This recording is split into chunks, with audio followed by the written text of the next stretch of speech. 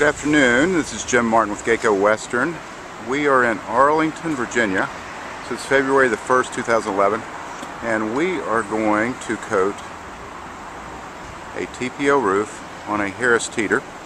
Panning around, you can actually see that got a little snow here. Alright, we're back on the roof again. Still 33 degrees, and the guys from Northern Virginia Roofing, our qualified contractor in Virginia, are working away on this roof using the S20 product.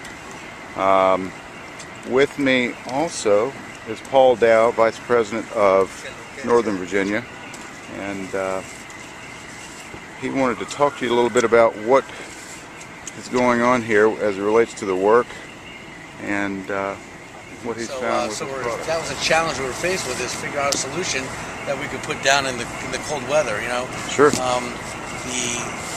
The single ply roofs, as we're doing replacements, they want 40 degrees and rising for the glues and the primers to flash off, so that wasn't really a good option this time.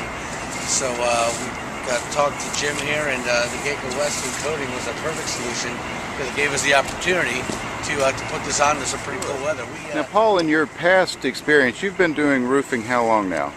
Probably about 15 years. Yeah.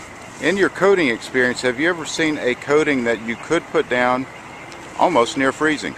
No, have not. Okay. And we actually have had some experience with some other coatings, and we almost got completely out of the coating business because of some of the failure rates we had with other manufactured products. And luckily, before we made that decision, we ran to the folks at Gaco Western and introduced this product, and have had nothing but success putting it down in warm and cold weathers.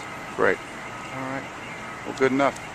Well, there you have it from Arlington, Virginia. Still 33 degrees, snow on the ground, and a perfectly coated Gaco S20 roof.